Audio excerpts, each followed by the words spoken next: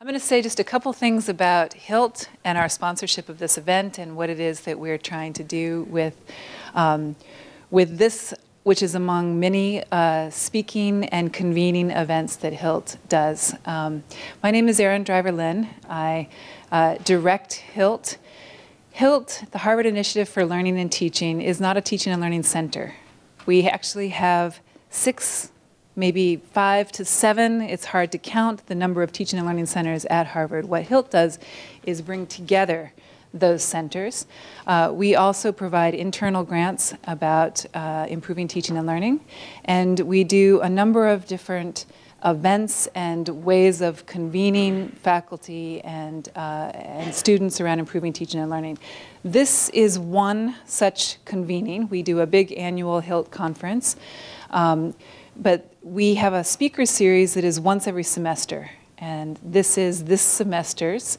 We think of this speaker series as bringing scholars who are doing something that has implications for improving teaching and learning for our community to talk about what they're doing and those implications. We've had 2 different kinds of events in our speaker series. Some of those are people who are directly doing research related to teaching and learning. So we had a memory researcher from UCLA. We had a human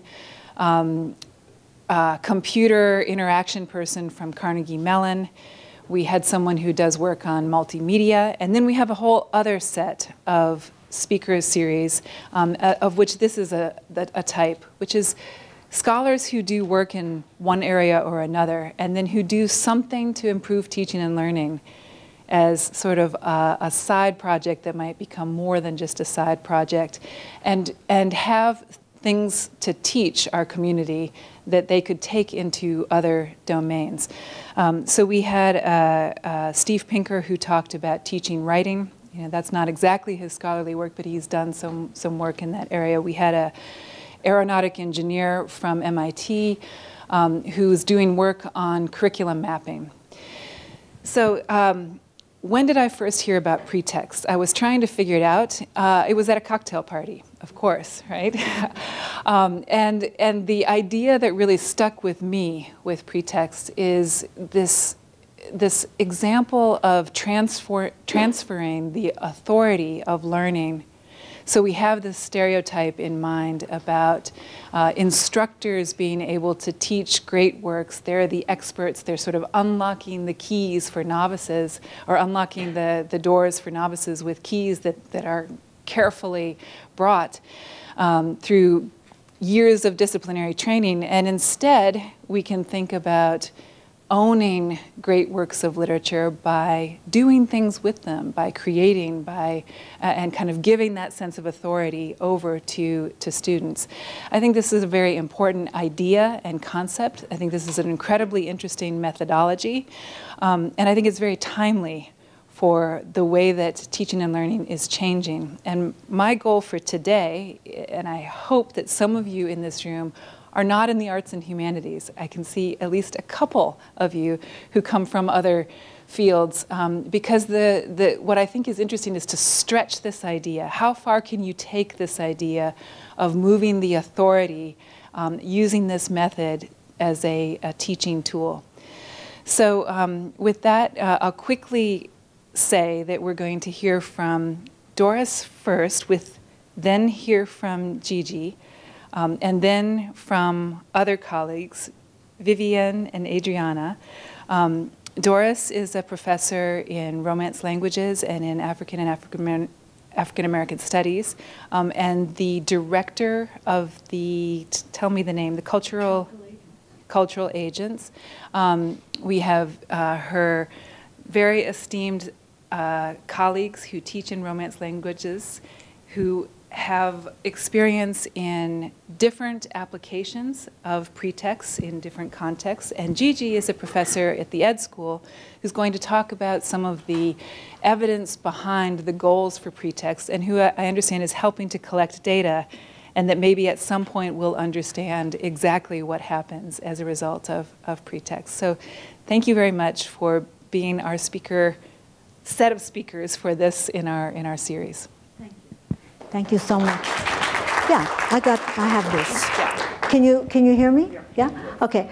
Thank you so much, Erin. I'm really delighted with the invitation, with the opportunity to talk to you. I know there are people from other fields because we're already working with Antonio Copete, who is an astrophysicist and who sets up science clubs all over Colombia, and with whom we're going to be collaborating for a holistic educational intervention this summer. And Dr. Mercedes Becerra from the Harvard Medical School, with whom we're going to be working just north of Lima on a challenging project to develop ways in which TB treatments will be much more effective with an arts-based education. So those are just two more colleagues that I hope we'll hear from in the near future about these collaborations. I want to say very little because we have three wonderful practitioners and researchers on pretext, and my greatest pleasure is that I don't have to speak. You know, we learned from great artists like Augusto Boal and Paulo Freire that the work of a teacher is to facilitate, not to speak. So I'm going to say very briefly that what we can offer to our colleagues and students. Christoph, nice to see you. Thank you for being here. What we can offer to students and colleagues at Harvard is a practice that takes seriously what we've learned from great reformers in education, including Freire and John Dewey. We were just in Chicago with my new colleague, Wendy Sternberg, who is the director of a wonderful initiative called Genesis at the Crossroads, which is arts education for conflict resolution. And we were just in Chicago. There's still an important lab school that Dewey founded at the University of Chicago. And it becomes a wonderful oasis for good education, but it's now an elite oasis.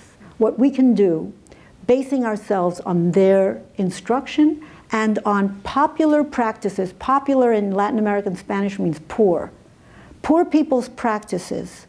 We can make very high-level education with very low-resourced circumstances. So today, by coincidence, or maybe providence, we did a mini workshop in pretext in our Cultural Agents course, right? And what were we playing with and having, you know, riotous fun with? Were the first two letters of Friedrich Schiller's Letters on the Aesthetic Education of Man. Try to read that by yourself. It's not easy. But when you submit it to games, to interpretation, to collaboration, to just using popular practices, and this is one. In the northeast of Brazil, where there's no money to publish, people don't stop publishing.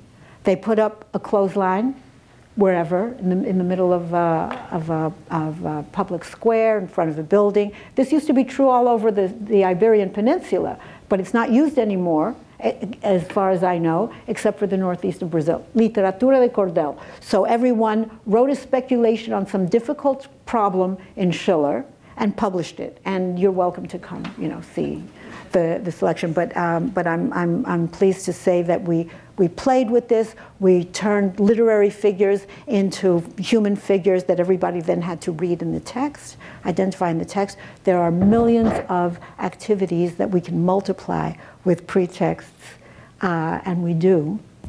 So I will just sit down and listen now, and thank you again so much for being here, and I hope allowing yourselves to be recruited for an ever more urgent mission, which is to teach broad bases of poor people how to enjoy difficult texts, not to leave them behind in the lettered city, and just own them, because they become raw material for your own use. So please be in touch with us. I'm easy to find in Romance languages, and I invite Gigi to take over. Thank you. Hi, everyone. My name is Gigi Look, as Aaron nicely introduced. I'm an associate professor at the School of Education, and I'll tell you a little bit what I do, and then you start to ask questions like, why am I here to talk about pretext? I study bilingualism, and I study it from a psychology perspective. I use behavioral methods, use giving children assessment, and sometimes I also use neuroscientific methods. So I study the brain when they're in an MRI machine. So I study basically how language experience changes the way we process information, how we learn, and ultimately how we control our behavior through the brain. And so I prepared a small presentation here to share with you today. It's called The Art and Science of Pretext. As a researcher, I'm obsessed with numbers.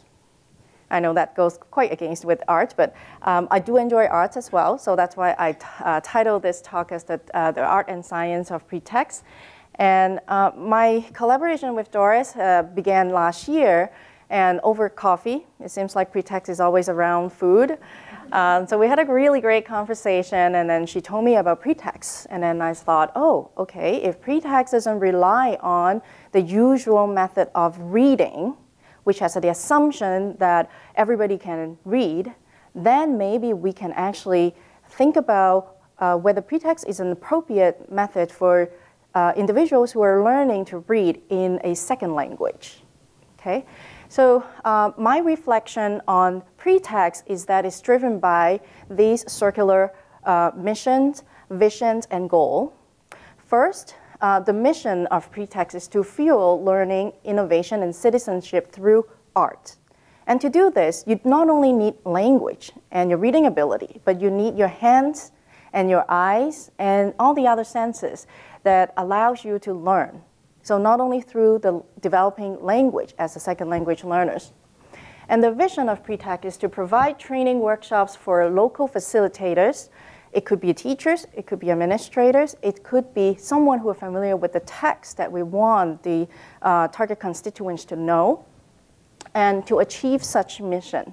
And these two cycles are all supported by the goal to empower educators and students at the same time in the teaching and learning of academic text. Academic texts are complex. It's not something that we're born to read. It's something that we learn how to read. And through that learning process, we don't always have to go with the tools that we assume everybody has. We can go with other tools, such as our other senses. And to strengthen the learning of academic text, we can enhance collaborative learning.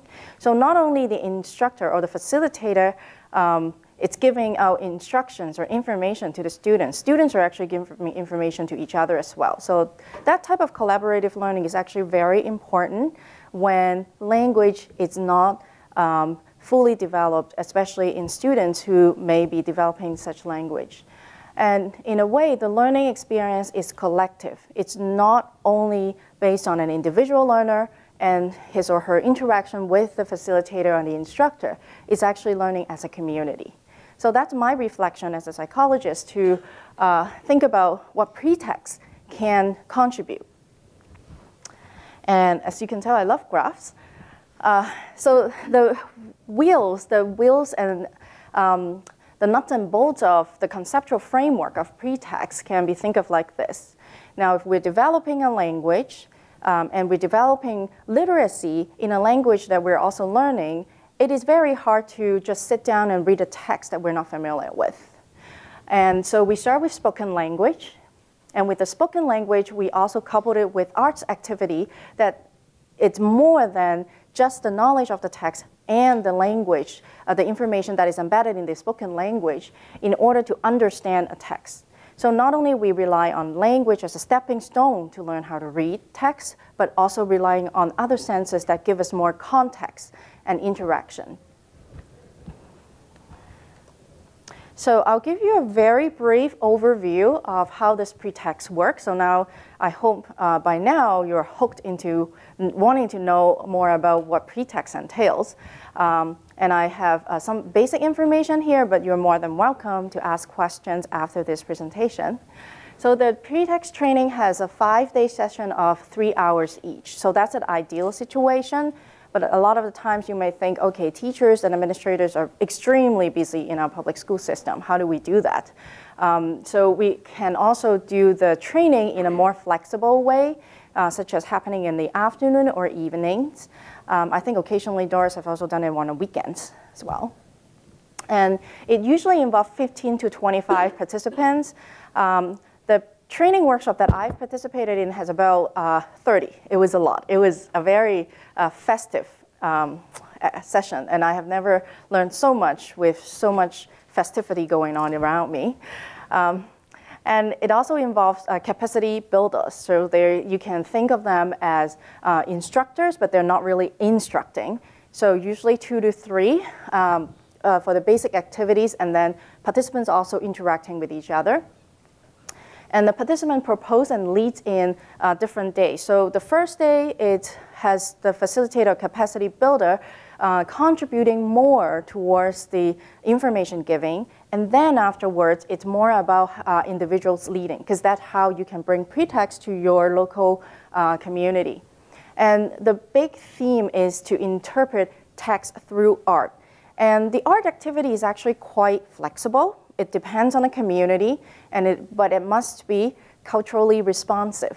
So from what I learned from Doris, I know she has done a Vietnamese opera in Vietnamese using Little Prince. So I'll let you imagine how that would look like, but it is certainly a lot of fun. And as you can imagine, it's also certainly make an impression on those who would otherwise not familiar with Little Prince, and now they can remember the text, and they know the context and the story behind it. And so after the training workshop, all these participants will bring pretext to their local environment, to their local community, and 1 or 2 weavers will come in to be facilitators. So they will act as, you can think of them as hotline support, to answer questions that you may have and to give you ideas how to bring pretext into the community. And the support for the new facilitator include per semester, so it could be weekly meetings, weekly visits, and also monthly family nights. So the idea is that we start off with the training workshop. The training workshop will bring all these participants in, and each of these participants will go back to their local community and become facilitators.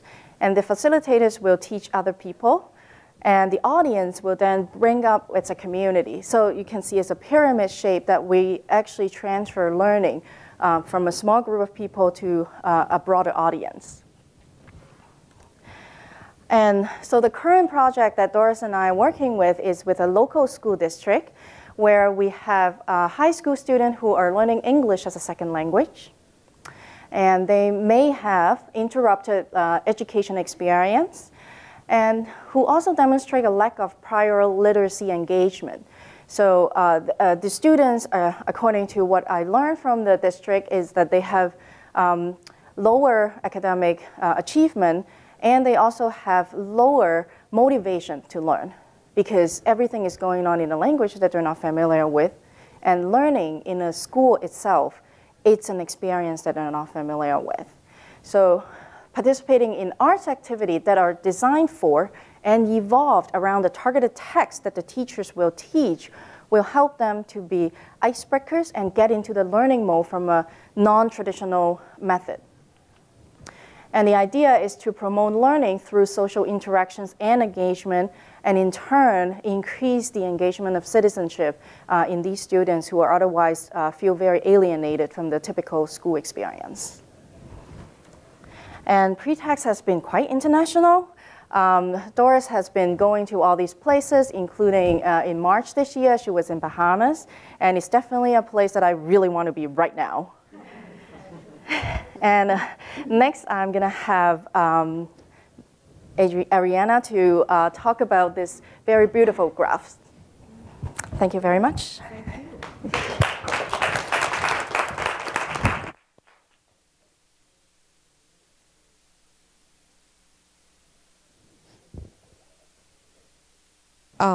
Okay, so one of the things that we do, we also use pretext as a technique here for the language classes. I teach Spanish and Viviane teaches Portuguese, but we've done it also as part of the training for the TFs and the TAs who are going to be in charge of the section. So according to the ACTFL guide, is the American Council for Teachers for Foreign Languages, is that when we teach language, we are not only teaching the language, we really are teaching 5 skills that they have identified there: the communication, cultures, connections, comparisons, and communities. So we try to bring a holistic approach to teaching, and we address it in listening, comprehension, writing, speaking, and reading, of course. So pretexts, the TAs and the TFs are encouraged to attend some of the workshops, but then they bring it to their own classroom. And they are not really, as pretext facilitators, they are not instructed to do specific activities, but they have to come up with the activities themselves. Part of the beauty of pretext is that you can adapt it to any situation. So you can have very specific goals, like what Gigi just said about the bilingual high schoolers who are not traditional learners, but you can also adapt it to a group of very high achievers like the Harvard students. And, but in the language classes, we have some of the same issues. Students lose interest when texts are very difficult. Being in the target language, it increases the difficulty. And we've noticed increasingly that students have lost the capacity to concentrate and to read difficult things. So pretext is perfect, because then we can bring the canonical texts to the classroom. And because we don't have the luxury of the 5 sessions in 3 hours, but we do have the luxury of meeting them for a semester 3 or 4 times a week, 2 or 3 or 4 times a week. So during the pretext activities, we are using the 3 modes of communication through negotiation of meaning in spoken and written communication. We enhance oral comprehension, and of course we are interpreting texts. And while they work in groups, they are negotiating meaning, talking to their partners, narrating the topics of the text, and making it meaningful to themselves. Because some of the activities of pretext are really designed so that students can own the text for their own for their own lives.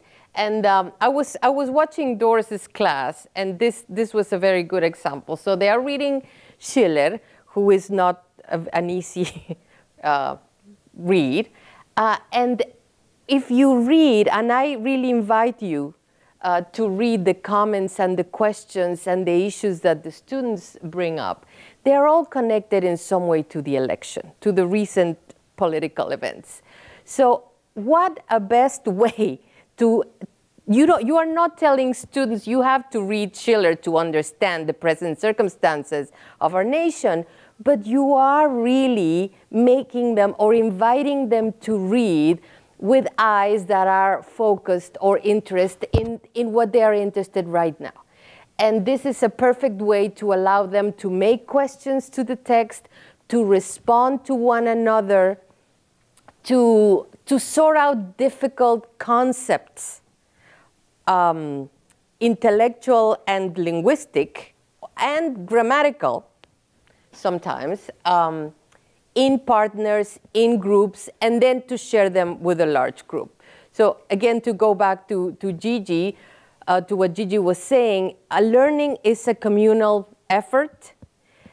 We all learn from each other, but we also learn with a second language that we are very tolerant to other people's efforts to speak the language, that we all take turns. So it also fosters a community of tolerance and flexibility in the language classroom. And Viviane is going to talk about the anxieties in the language classroom. So this is, I gave you the ideal picture. Viviane is going to give you the problems. Hey, can you hear me? Yep. Good. Ideally, we would use the target language in the classroom to achieve these goals that are put forth by ACTFL. Before getting to the department, I have been investigating for a number of years the impact of language anxiety in language acquisition. So for the whole time, I have been trying to understand what stops students from participating in class, what stops students from speaking the language, what are the conditions that can really disrupt language acquisition. So as a linguist, I was, as Gigi said, I was always interested in collecting a bunch of data, have a very significant sample, a large sample, and measure language anxiety in different situations, in different tasks. So I did develop all this research. I had an idea on how the language anxiety affects students, but I did not come up with any idea of how to help students in the classroom to lessen and to feel more comfortable to speak the language. So what I have here to show you, before I actually show you this, I will show you what students say. And let's pray that it will play.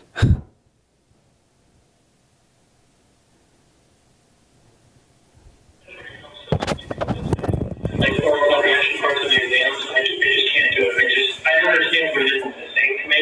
I get so anxious because everyone in my classmates don't understand my language, and I completely lost. I mean, I'm Portuguese. I come from a Portuguese family, and I've been pretty much introduced myself on that.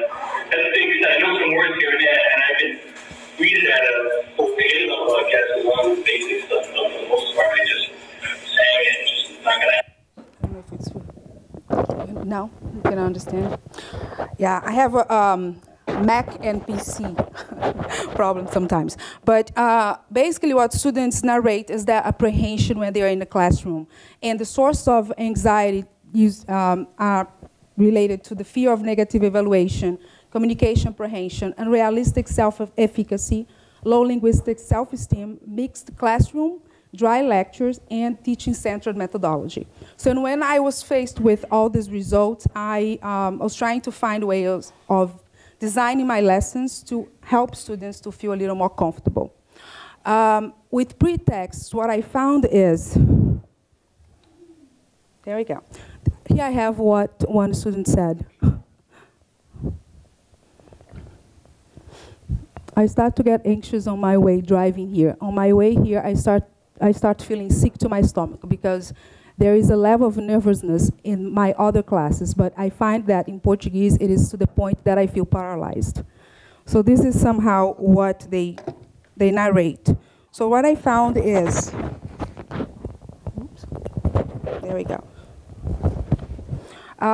With pretext, the main source of anxiety is the students are in the mixed classroom and they keep comparing themselves with others, so they feel intimidated. With pretext, we don't really have the students in the center. We don't point out to them and ask them to participate. They're not singled out. So what we do, the main thing is that when we ask the students to speak in the class, what happens is that students will feel uncomfortable at this, start to compare themselves with other students. With pretext, everyone needs to speak. So, and we don't ask the students, what did you do this weekend? What did you learn this weekend? What did you learn today? We ask the students, what did we do in class? So everyone needs to speak, everyone needs to participate, and by having the students all participating and moving around, I learned that they feel much more comfortable and they use the language much easier. And also because they have the chance of leading. They bring information outside of the classroom, they bring to the classroom, and they all share. So that really facilitated. Another learning experience was to notice that students have to do oral exams. So with oral exams, they read that syllabus in the beginning of the semester. They know they're going to be tested at the end of the semester. And what happens is that they have an idea of what oral exam is. But with the pretext, they are basically having oral tests and oral exams pretty much every day because they get to speak in class every day. They get to present the work, share the work, and they don't get as nervous because that becomes a part of the class. So they participate actively.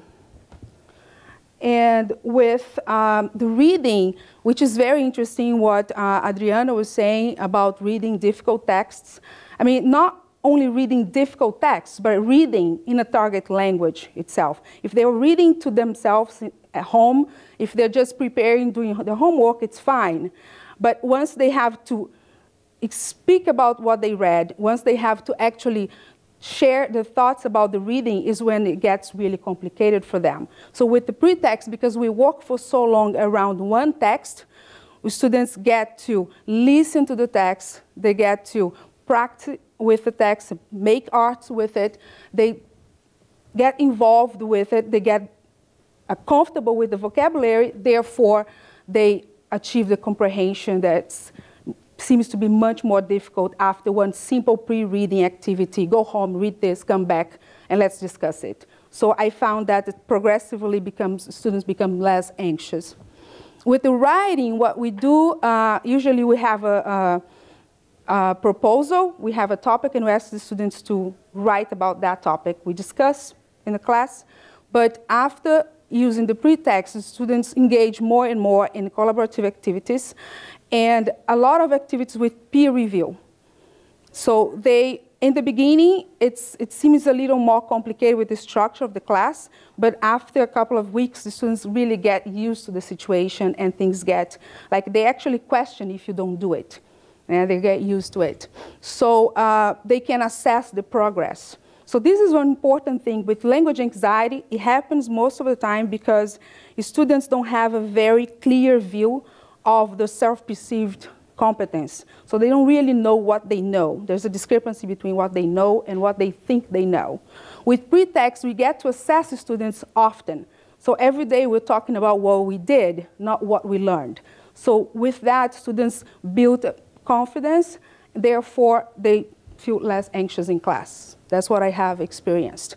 And with exams, because they're constantly guided to do the self-evaluation, with the exams they are more confident, therefore they perform better.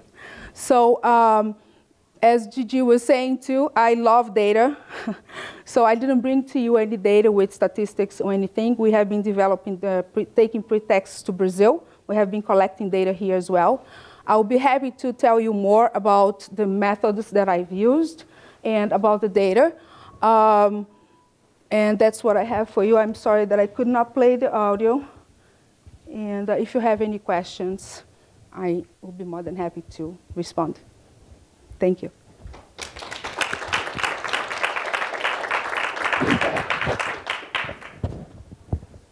Do we want to have questions for everyone? Yeah. Yeah, let's just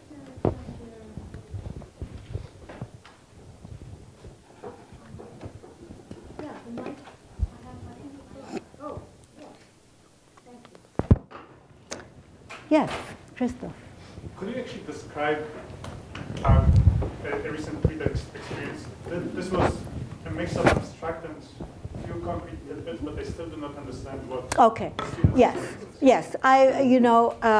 Thank you. I did not plant this question, but I wanted to tell you.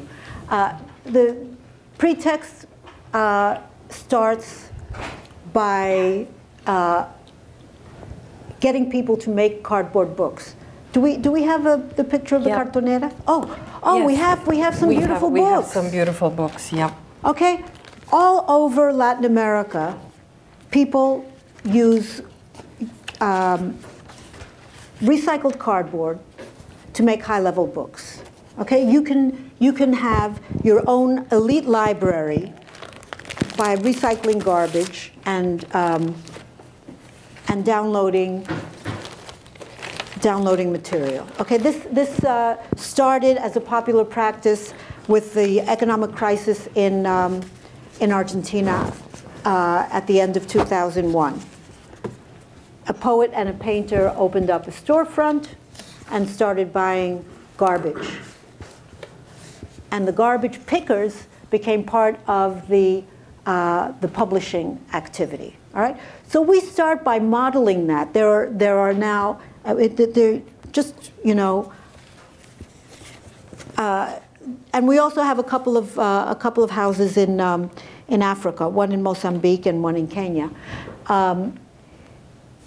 And so we start a workshop, a training workshop or a classroom workshop by making books out of recycled material while somebody is reading the text out loud. So making cardboard books is one popular practice.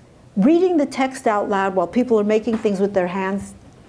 People who've played with us know where this comes from. Does anybody else know?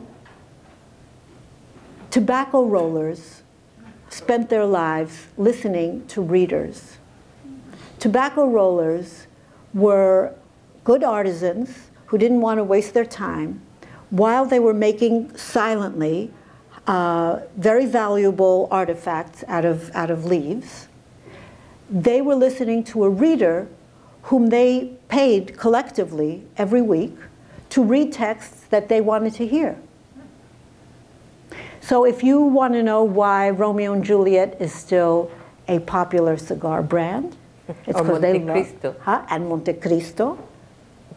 They loved Shakespeare. They loved Jules Verne. They loved, you know, Dumas. They loved a lot of famous writers, and they loved philosophers and historians. They were reading in tobacco factories Karl Marx and Friedrich Engels because you couldn't fire a reader and imagine that the rollers were going to continue to work. They had enormous negotiating power, and the history of organized labor in the United States too, not just in the Caribbean, starts with tobacco factories. Samuel Gompers was a roller. You know, we don't teach that to students. So we start modeling those two popular practices: making books, reading out loud, and colleagues mentioned the reading out loud. And after you hear a text, you ask the text a question, just the way any kid knows how to ask a question. And any researcher, ask the text a question. And if you didn't hear everything that you wanted to hear in the oral reading, we say, do you want a copy of the text? And my favorite moment in pretext, and I just experienced that for the first time, my favorite moment in pretext is when you say, anybody want a copy of the text? And slowly, everybody starts raising their hand. One person, then another, and everybody wants a copy of the text. Show me a classroom where everybody wants a copy of the first two letters of Schiller's Letters on the Aesthetic Education of Man. Everybody wants it because you have to ask your question. It's going to be out loud. You want to look good. And you read that text like nobody. All right? Then you write a speculation on the questions that you heard. They're all good questions. And like Adriana, I invite you, you know, to look at some of these speculations. They're all really brilliant. And then we start playing. You saw in the Bahamas video some of the games. You know, find a rhetorical figure in the text and make a human figure out of it. And then everybody else has to identify the figure in the text. How much close reading do you do, especially when you don't get it right? And people laugh and they guess again and they look again, and you read that text a million times because you don't want to give up. That's the way it starts. And then we say, what would you like to facilitate tomorrow with this text? And you say, okay, I have a design project I want to do. Let's design, you know, a submarine. We need to design a submarine, and we'll use the text for figures and questions that will help us design the submarine. It doesn't matter, you know, we don't look for activities that will match the text. We want them to mismatch so that we have to think hard. And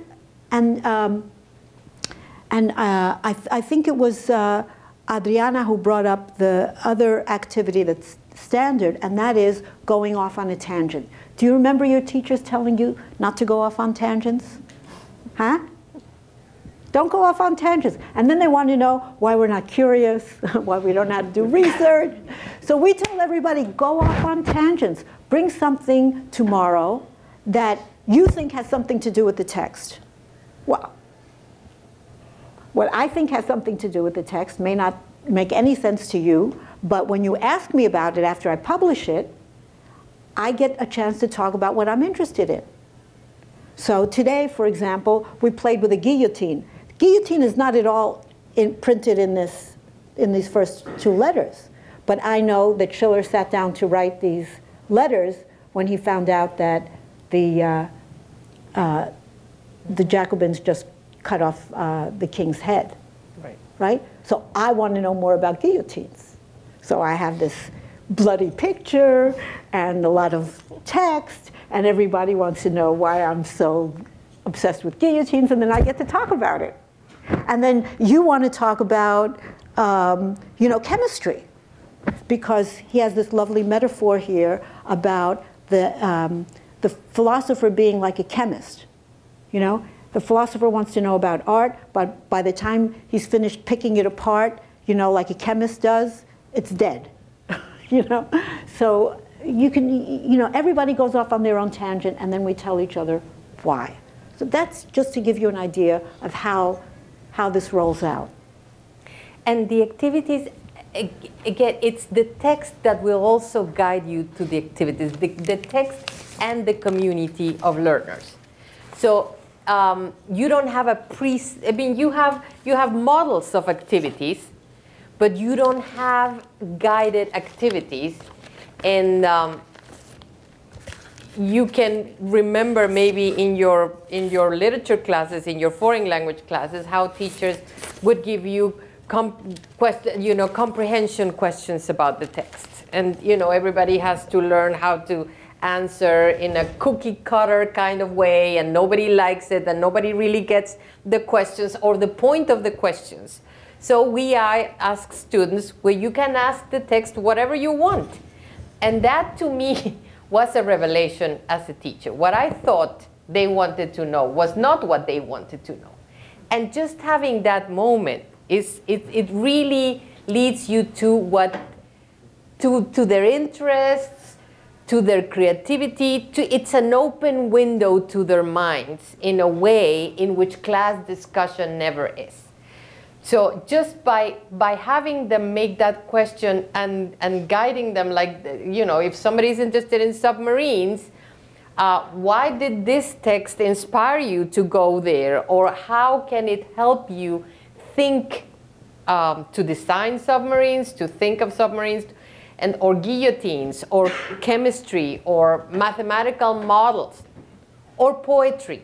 You can turn philosophy into poetry. So it's really multidisciplinary in that very, very open way. So once you start creating activities, those activities will lead you to other activities, and we go back to the same text.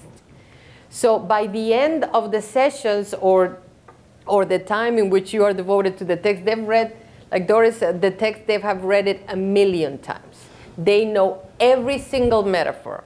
They know the rhetorical figures. They know the grammar. They know the topics. They know the characters in a way in which you could never tell them to read the same text 20 times over and memorize it and then think critically about it. I just wanted to add that from the perspective of the instructor, if you have to correct 20 papers with all having the cookie cutter answer, it becomes quite boring. Yeah. This way you have diversity in the responses, and you get to know your students very well, so that when it comes to maybe writing a letter of recommendation for that student, or just the assessment at the end of the term, you can really personalize the kind of evaluation you're going to give that student at the end of the course. Right. No, and it's really amazing what you learn about students. You think someone who doesn't speak much in class, who is kind of reserved, you don't know what kind of assumptions to make about, and then that person is a poet or a physicist, and then they amaze you with this. And this is not a joke. It's the first time that I look forward to reading their compositions because I really enjoy them. They are done with interest, with love, with curiosity, and like Elvira says, you avoid the boring responses that nobody wants to write or nobody wants to read. Well, it's already predicted as well. Exactly. You're going to answer if you're asking right. a cookie-cutter question. There's no creativity involved. Right. Yeah, I had a question, which is, it seems so playful and joyous. How are you measuring that? Like, how do you think through that as your data gathering? And also, one of the C's I don't think was creativity. And yet that's a huge outcome of what you're getting, where you can, the tangential work is so brilliant in terms of drawing in other disciplines and thinking through, how do we map on ways of thinking to other areas that we wouldn't have ever connected. So you had the connection piece. So how do you measure the creativity and the joy? Those were my two questions. So, which is a very difficult question, but I will explain to you, give you an idea of what I do in class. So this semester I'm teaching a very advanced course, Portuguese for Business, which is a course that I thought that the text would be very dry, and when I was designing it, I said, with a small group and the dynamics. So it's interesting that you can, in my case, I do the assessment in different forms, but I also rely on students' self-assessment. So what usually students do the reading, for instance, if the students do the reading at home, we are discussing something related to, let's say, the Brazilian coffee industry. Yeah? Then when we get in class, we will do, we did a poem on the Brazilian slavery. We're looking at the slavery. Students will listen to that, and one of the activities we do the drawing. So they draw while they're listening to the poem. Yeah? And then they hang the poems, like the drawing like this. And students all come in front, and they will be talking about what they had drawn. Usually, after this type of activity, students are prepared to write about what they read, but also to assess. I like to have the colleagues doing the evaluation, so they do like peer assessment. Yeah? So it's a combination of my assessment of how much of, because we're talking about tangent, so they are invited to go off a tangent, but we need to make sure that students bring to class also things that will help them to achieve their goals, their learning goals. So with the combination of my assessment, peer assessment, and their self-assessment, that's how we look at how they had achieved the goal. For this particular class, we don't have tests, we don't have exams. It's mostly essays, and they do recordings of videos and podcasts. So I think it's a joy to see that even though we had not read very, per se, scientific and very boring tests with lots of numbers, students are really really engaged with the class, and they can really tell you about the history of some industries in Brazil, although we had not gone through, very heavy, I would say, theoretical texts. And what I do for assessment is sometimes the creativity piece does not exclude a skill or a technical part. So they have to use the conditional. They have to use the subjunctive. So that allows them to do whatever they want to do, but within there's a certain constraint of the skill that they are expected to eventually master. And usually that poses no problem. They can include it with, and that's an easy way to assess. I tell them always that I give them 2 grades, one for level, like the athletes and the performers in the arts, one for level and one for performance. And that goes well. The other piece of assessment that we can have is in a class where I have exams on readings, students have to create their own exam questions and respond them. And that usually, initially, they have a really hard time making the questions because they say, oh, but how am I?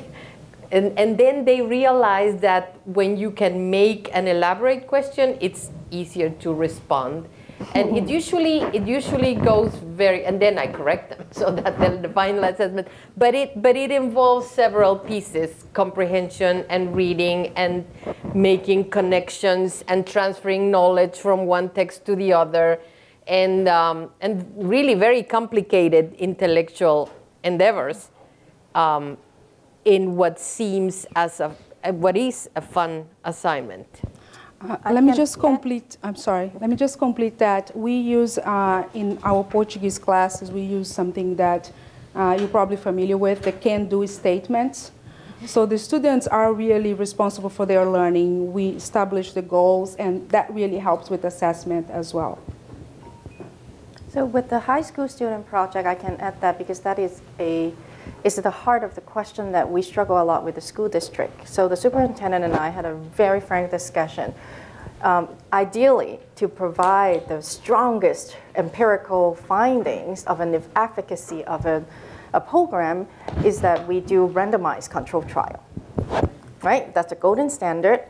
But pretext is a paradigm that you can implement in classroom that will, even though we haven't seen quantitative effects in these students that we're going to work with yet, but we know it's not going to hurt them. And in this school district, they value art very much, arts and music. So the superintendent tells me that, okay, I love data too, but I think we cannot sacrifice equity or accessibility to this program for the sake of science. I said, I agree with you. So what we plan to do is to use one cohort of student, and we do it on-off pretext. So we do some measurements on the baseline, and then we have the pretext implementation in teaching for a specific text for a period of time, and then we do some measurements, and then we do another measurement as baseline the next semester, and we're not going to do pretext, and then we test them again. So that's one way to compromise the science in order to give this cohort of students the accessibility to pretext. And so, of course, there are the golden standard of looking at students' attendance rate. And in this particular sample, the dropout rate is as high as 50%. And which is so not that high anymore. we hope that having this engagement, so we have the quantitative measure, and we'll also have some qualitative measure by talking to the students directly, and also looking at how their family engage in the multicultural night, and also communication with school. So yeah, there is no best way to provide the best results and to measure things like joy and creativity, but we can do peripheral measure in order to not interrupt the exposure and accessibility to these students. So hopefully we'll have some data soon.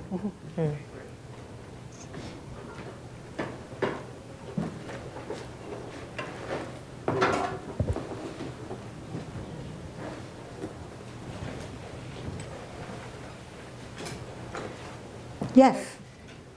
So my question is, how critical is the text part of pretexts? How critical is it? Yes, like could you use this method if you weren't reading a text? Sorry, I'm just going to restate that for preservation purposes. So it's how critical is the text portion of pretexts? Yes. You certainly could use any communicative medium, okay? One thing that I learned as a theorist of culture, literature specifically, is that any art can interpret any art. Okay, that's one kind of standard standard observation in art criticism. You can put a poem to music, you can put music, you know, you can paint music, you can interpret any art by any art. Isn't that right? Okay, so what is the art that is most important to human development and that is the least popular? It's reading. I just asked our friend economist James Robinson, Wendy's and my friend, you may know James Robinson, he worked here for a while, he's now in Chicago. I said, you've read many more studies of development than I. Tell me if there's any study you've ever seen that doesn't have literacy as an indicator. And he confirmed to me that there are none. Literacy is always an indicator of development. Economic development, social development, psychosocial, whatever it is, it's literacy. We are all literate. We know how to read and write. We can share that with people who are in need of more economic and social rights. And it's the least popular skill. If you ask a teenager to look at a picture, to listen to music, to dance, to sing, they may want to go along with it. But if you say, read this difficult text, they're not going to. So even though pretext could start from a painting, could start from music, could start from anything, we make an arbitrary decision to start from a text and then go anywhere else we want, because we need to get people to read and write at high levels. One of our great facilitators is a young woman who graduated from Harvard College 2 years ago. She's now doing a doctorate at Oxford. She's from Zimbabwe, and she did pretext in Zimbabwe. Zimbabwe has a very high literacy rate, and so the mystery for investigators is why it has a high literacy rate and very low everything else rates, economic, political, development rates. And her observation was that the kind of literacy that gets taught in Zimbabwe is rote. People sit in rows, you memorize cookie cutter answers, and so nobody thinks about it, and nobody's interested in it. You know, they perform, you know, what they need to perform, but nobody takes it, it's not theirs. It's a real colonial education.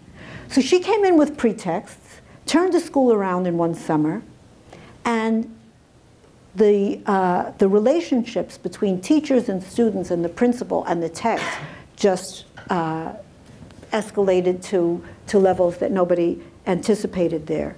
So that's the kind of work we can be doing. Is this published anywhere, this, her experience? Yes. In Zimbabwe? Oh, Yes. Wonderful. Yes. Do we have it on the website? The chapter that Nasima Mohammed and I did? I don't think so. Okay, well, we should do it. Okay, Nasima Mohammed in Zimbabwe, we'll get it on the website. Write us an email if you don't see it, okay? If it's published, if Nasima's work in Zimbabwe is published. Yeah, we have a nice essay, and we're happy to make it more public. Yeah. Yeah, thank you for the pretext activities, and tell us about it. Tell I enjoyed it so much because it really involved deep engagement with the text, and we play with the text, and our imaginations go wild during these activities. But one of my problems is because English is my foreign language, my second language. So, and as far as my experience of teaching English is that learning new words are always the painful task for the students. So how can pretext activity engage with new words in this active? Yeah, thank you. We have the experts here. Yeah, it's so true. I mean, and the people ask me, how do you get the students to, how do you get to use pretext? Because the students don't know the language, so they're going to be hearing, listening to the text, and what are you going to do with that? So Doris was saying that for the most part we start with the text, but sometimes in foreign language I start with the visuals first. And we get to do activities with the visual, with the photos, sometimes music, and then we go to the, listen to the text. The drawing is also a great way of acquiring vocabulary, and then finally talking about what we did. That's when they are actually searching for the words and so on. So the visual is the great support we have for the foreign language. And here is the combination. The text that you choose for a class is critical. It has to be very, very well chosen, because it has to be appropriate for the level, yet challenging. And then, of course, we always, especially in the lower levels, we start with the vocabulary.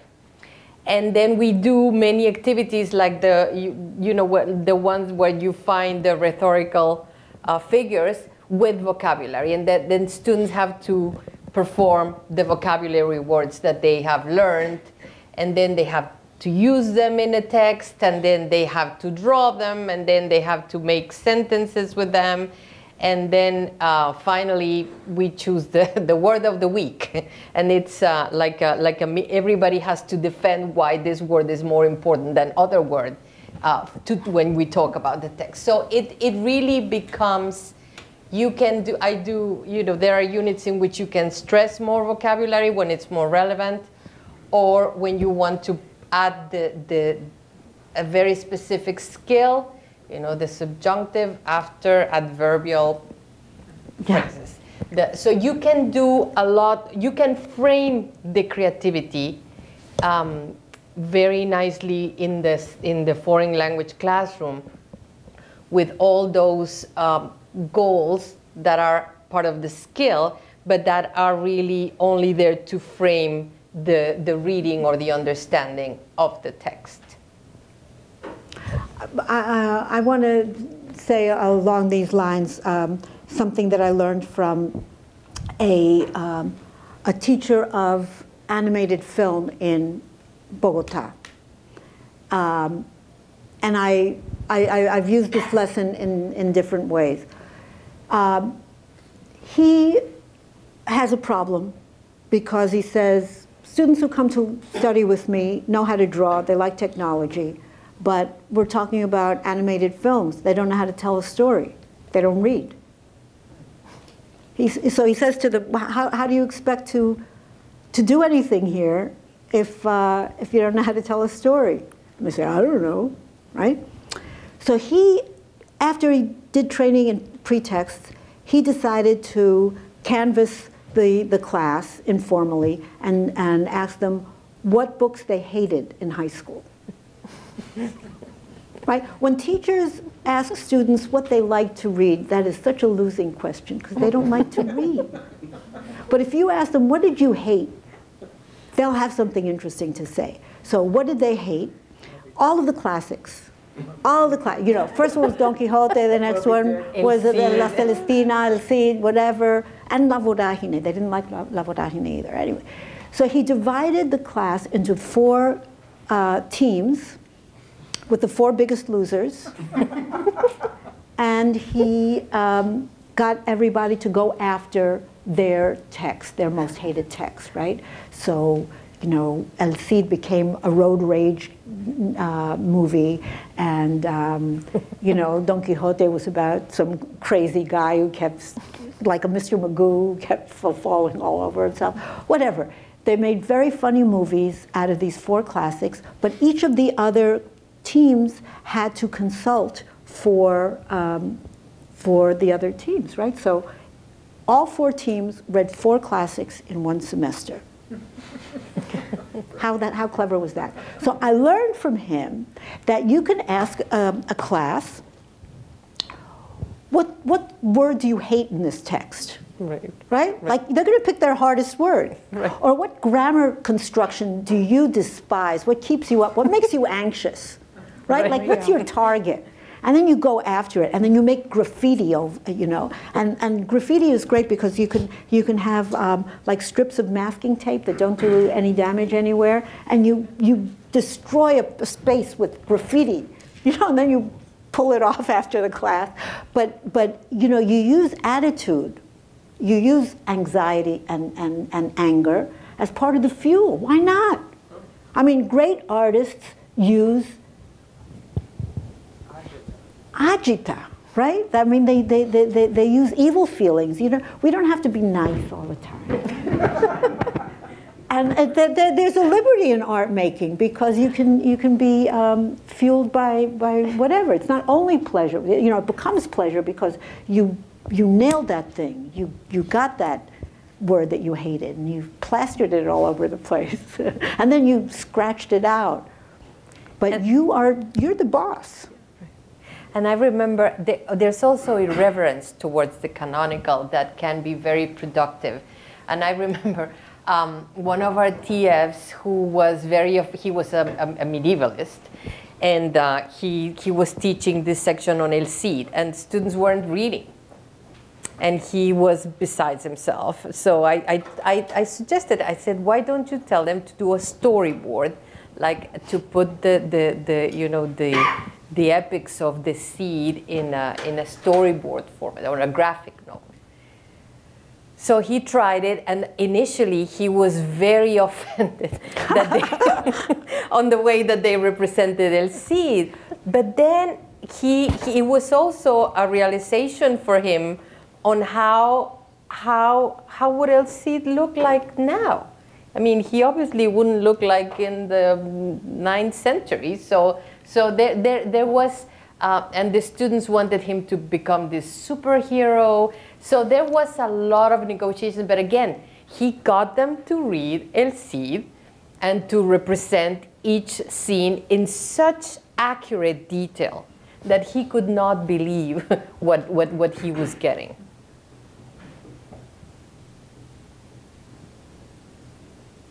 I want to say something about the storyboards and graphic novels, because a great place to work is a museum or a gallery.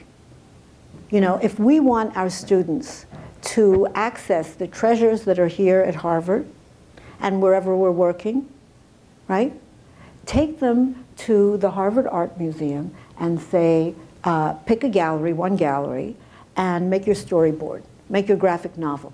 And cite the works that you're plagiarizing the way you would a book, right? Cite, okay, I'm looking at this painting by Picasso done in this date, right? And you note it at the bottom, but you are plagiarizing that image as part of your storyboard, and you're developing a familiarity and intimacy with that image that you wouldn't develop if you were just visiting the museum.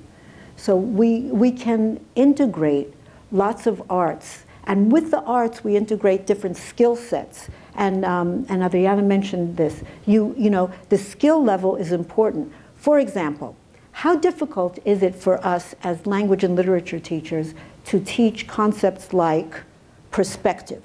It's an important concept, but it's abstract.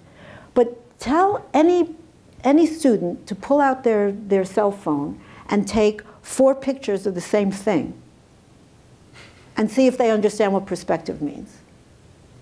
Or make them do songs out of a difficult text and see if they know what harmony and dissonance and, you know, and syncopation and all of those terms that we use for literature. See if they know what that means. So when we link one art form to another art form, we're increasing the skill set, the conceptual universe of students without boring them. There's no lecture here. There's trial and error, and somebody says, that's harmony, and somebody says, yeah, that's harmony. That's not harmony, that's dissonance. Listen to you, you know? I mean, and they have these sophisticated arguments as fellow artists.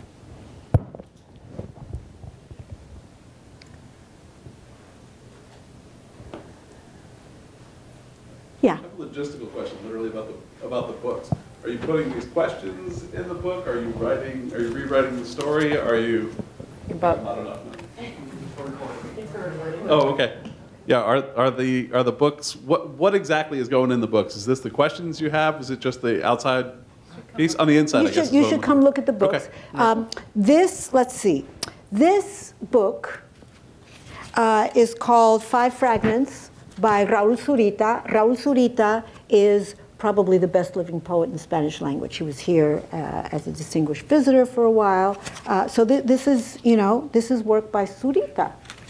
And it's in an edition that anybody can afford. Anybody who's tried to buy books in Latin America knows that they're very expensive. Okay? This plagiarized edition, which he's delighted with, okay, because he has a popular soul, is Zurita. Here are some folk tales from Kenya in Swahili and English. Okay, these were done by public health workers in some eastern villages in Kenya as part of their development as public health workers, because they have to know how to read and write well. And so their exercise for learning how to read and write well was to preserve local lore that otherwise gets forgotten in modern times. So you can do anything you want with these books. These are exercises around the letters by Schiller. And the students, you know, were in a rush to get out, so they didn't take their writing. But when we work with a difficult text, they make a cover, and they fill it in with the text and with their speculations, and then their drawings, and you know, or they steal somebody else's speculation because they like it better. You know, it's that's one thing that we learn from recyclers, that everything that's good in literature, everything in literature, is recycled material, is plagiarized, is, you know, interpreted. I like to remind people how Don Quixote starts. Do you remember how Don Quixote starts? I found this manuscript in a market. It's written by this Arab named Sidi Amete Berengeli. And I thought it was pretty good. I got it translated, and here it is. That's how it starts. And nobody ever thinks badly about Shakespeare because he didn't make up any stories, right? Everybody plagiarizes everybody. The question is with how much art, right? And so that's why not invite young people into that freedom, that rigorous freedom of making art, and we can educate the world.